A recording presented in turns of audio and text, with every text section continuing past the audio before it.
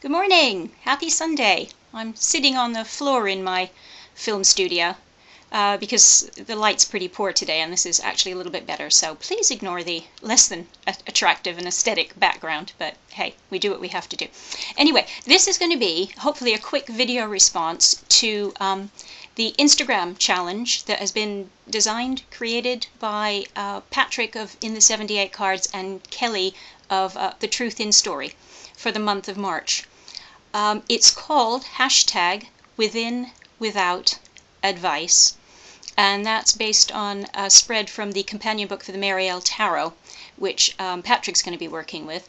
I'm not going to go into the details because Patrick's done an excellent video that takes care of that, and I'll just put a link to that down below so you can go and check that out. The purpose of this video response is to explain why I'm using the deck I'm going to be using because the idea of the challenge is that you use a really meaty, hard-hitting, challenging deck that, would normally take you out of your comfort zone, and that you work, intensively using this particular spread every day for the month of March. Well, first of all, and this is no pat on my back, I don't have any really challenging decks, not because there aren't challenging decks out there, there are loads of them, but because I'm not particularly drawn to them. I'm lazy.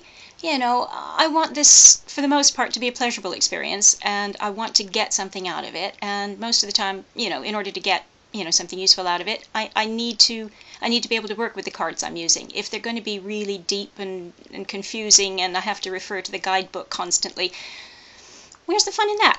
I mean, I know it has its place, and I'm not dissing that kind of thing, but it's just, I've had challenging decks in the past that I've just given up on and sold on or given away, so I don't really have anything of that ilk in my collection at the moment. The other thing is that I made a commitment a few days ago, and I posted it on my blog for accountability folks, that I would only use the Tarot Balbi for the next 2 weeks. Now, I know that doesn't sound like much of a challenge, 2 weeks, but really to use one deck and one deck only for a whole 2 weeks is challenging for me, is really challenging for me. I had to clear my desk of all the decks that I normally have sitting out. They've all gone back in their bags and their boxes, and I've sort of put them to one side. They're not far away, but they're not just sitting there handy. And the Tarot Balbi is front and center, so if I suddenly get the urge to pick up some cards and start shuffling, it's Balbi or nothing. So that's that. So I've already committed to the Balbi for the next couple of weeks. And to be honest, in its way, it is a challenging deck for me because I'm hardcore Rider-Waite-Smith.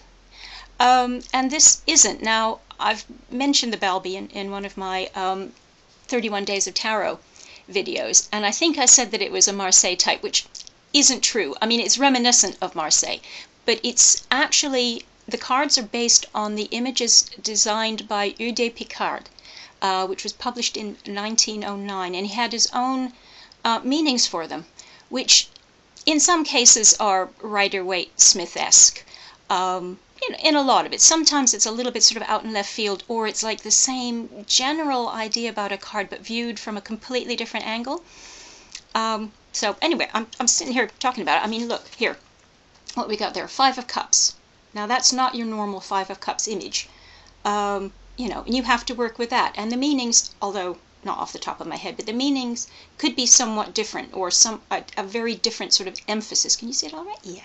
I bet it's gorgeous. And as you can see, they're not illustrated. They're not illustrated in the way that the Rider-Waite-Smith is sort of, here's a picture of the meaning of the card. They are illustrated. There's lots of information in there. I mean, what have we got? What's that in the middle? That seems to be a plant growing in a pot. That might even be a pineapple.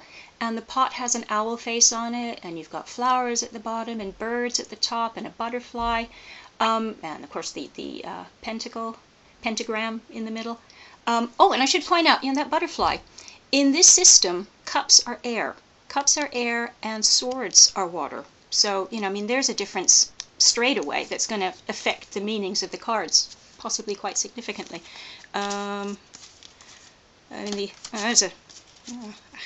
Wheel of Fortune is always one of my favorite cards. Look at that one.